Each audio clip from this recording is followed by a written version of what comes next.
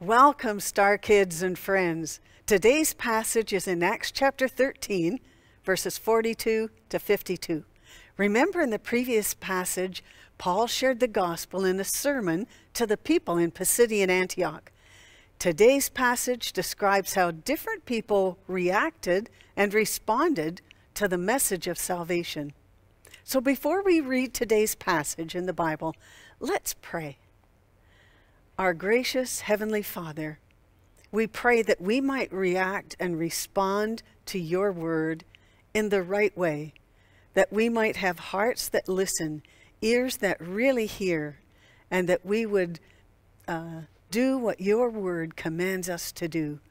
We ask this in Jesus' precious name. Amen. Now read along in your Bible with me, and we're starting in chapter 13 at verse 42. As Paul and Barnabas were leaving the synagogue, the people invited them to speak further about these things on the next Sabbath. When the congregation was dismissed, many of the Jews and devout converts to Judaism followed Paul and Barnabas, who talked with them and urged them to continue in the grace of God. On the next Sabbath, almost the whole city gathered to hear the word of the Lord.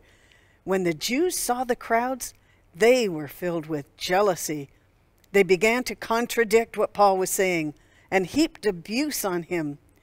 Then Paul and Barnabas answered them boldly, "We had to speak the word of God to you first. Since you reject it and do not consider yourselves worthy of eternal life, we now turn to the Gentiles. For this is what the Lord has commanded us.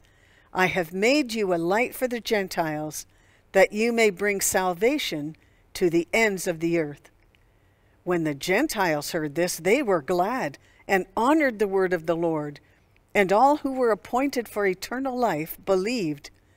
The word of the Lord spread through the whole region, but the Jewish leaders incited the God-fearing women of high standing and the leading men of the city. They stirred up persecution against Paul and Barnabas and expelled them from their region.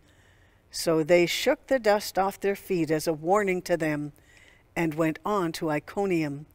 And the disciples were filled with joy and with the Holy Spirit. What is God saying to you today in this passage? Think about it. Maybe read the passage again if you like.